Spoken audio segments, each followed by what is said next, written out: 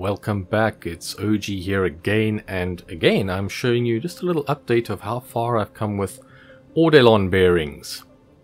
Vertical bearings, which I'm trying to use to make something fly. So if you watched my video yesterday, you would have seen that I've made some progress in this regard. And this is my latest creation. I'm trying to now build a helicopter. No, it does not work yet, but I think I'm getting pretty close with this design.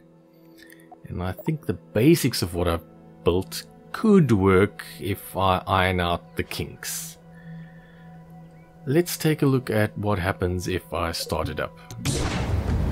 I've changed the motive power to small rockets on the end of the blades.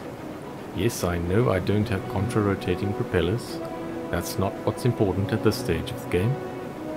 I'm just trying to get enough lift to get this thing off the ground. I should have used smaller heat shields, saved a little bit of weight, but that's probably not enough to make a major difference here. And it all goes to hell, but the things fly. The rotors, even though they're no longer attached. There was one disappearing out the left there, and here comes the other one now.